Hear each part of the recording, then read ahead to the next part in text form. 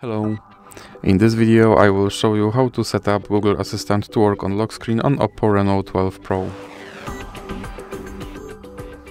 So you have to start by opening your Google app and now click on your avatar and then go to settings. Then click on Google Assistant and click on Hey Google and Voice Match. Now click here on Hey Google and then click on More and I agree. More and I agree. Now click on Next and click on Retrain Voice Match Model. Okay Google, what's the weather tomorrow? Okay Google, set a timer for 5 minutes.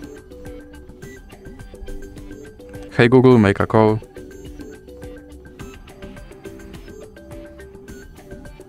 Hey Google, remind me to water my plants every Monday.